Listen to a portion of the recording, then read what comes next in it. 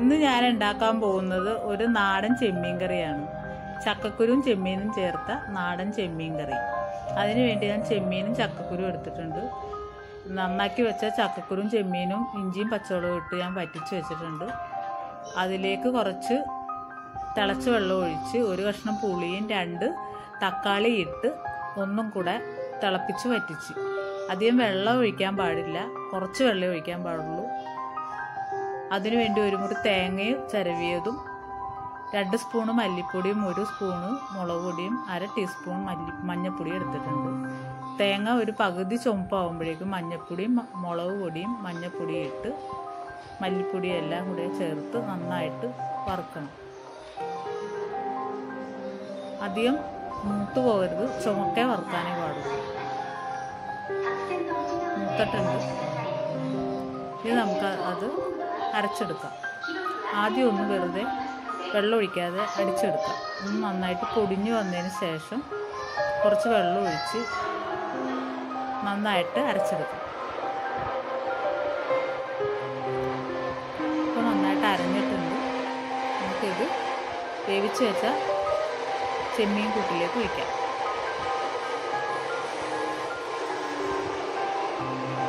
ഇച്ചിരി വെള്ളം കൂടുതലുണ്ട്, ഒന്നും കൂടെ വെച്ച് പറ്റട്ടെ.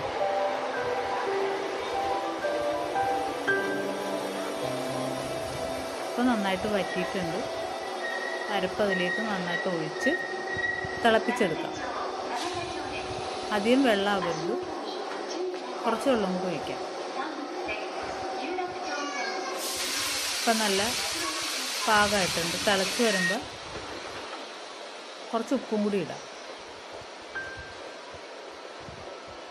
അതിനുവേണ്ടി നമുക്ക് താളിക്കാനായിട്ട് ഒരു പാൻ വെച്ചിട്ട് കുറച്ച് വെളിച്ചെണ്ണ ഒഴിക്കുക. 1/2 ടീസ്പൂൺ കടുക് ഇടാം. 2 ചുവന്നുള്ളി അരിഞ്ഞതും കുറച്ച് കറിവേപ്പിലയും 2 വറ്റൻമുളകും കൂടി ചേർത്ത് താളിച്ചെടുക്കാം. നമുക്ക് അധികം മൂക്കണ്ട. ഒരു ചെറിയ ചുവപ്പാകുമ്പോഴേക്കും നമുക്കത് വാങ്ങി കറിയിലേക്ക് ഒഴിക്കാം. മൂത്തിട്ടുണ്ട്. കറിയിലൊഴിക്കാം. നന്നായിട്ട് തിളച്ചോട്ടെ.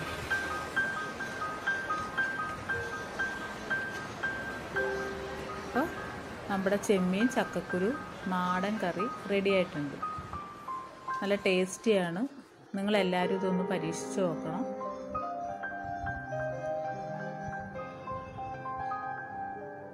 ഇത്രയും വെള്ളം ഇരിക്കട്ടെ.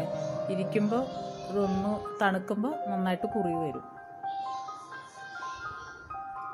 നല്ല ചെമ്മീൻ കറി റെഡി.